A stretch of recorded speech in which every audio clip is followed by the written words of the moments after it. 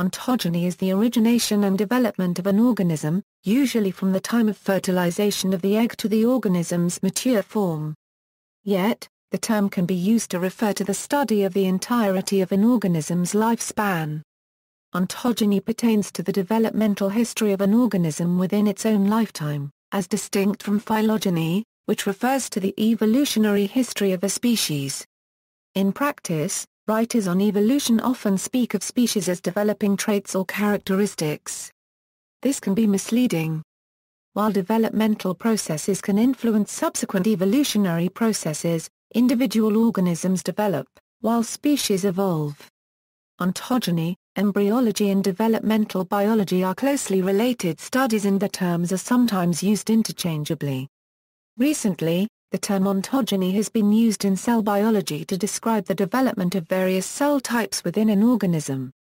Ontogeny is a useful field of study in many disciplines, including developmental biology, developmental psychology, developmental cognitive neuroscience, and developmental psychobiology. Ontogeny is also a concept used in anthropology as the process through which each of us embodies the history of our own making. Etymology. The word ontogeny comes from the Greek a one-half I one-half, on, that is being. That which is the present participle of the verb I micro a 1/4 degree I 1/4 I, emi, that is to be, I am, and from the suffix geny from the Greek I cubed I 1/2 I micron I to the first I plus or minus genia, which expresses the concept of mode of production. Nature and Nurture, a seminal paper named Ontogeny is one of the 4 primary questions of biology, along with Huxley's 3 others, causation, survival value and evolution. Tinbergen emphasized that the change of behavioral machinery during development was distinct from the change in behavior during development. We can conclude that the thrush itself, that is its behavioral machinery, has changed only if the behavior change occurred while the environment was held constant.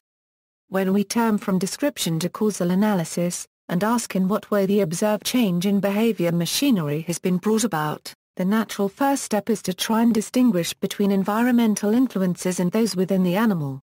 In ontogeny, the conclusion that a certain change is internally controlled is reached by elimination. Tinbergen was concerned that the elimination of environmental factors is difficult to establish, and the use of the word innate is often misleading. Ontogenetic allometry. Most organisms undergo dramatic changes in shape as they grow and mature.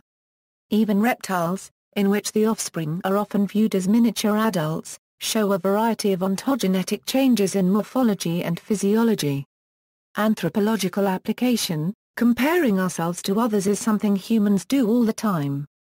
In doing so, we are acknowledging not so much our sameness to others or our difference, but rather the commonality that resides in our difference. In other words, because each one of us is at once remarkably similar to, and remarkably different from, all other humans, it makes little sense to think of comparison in terms of a list of absolute similarities and a list of absolute differences.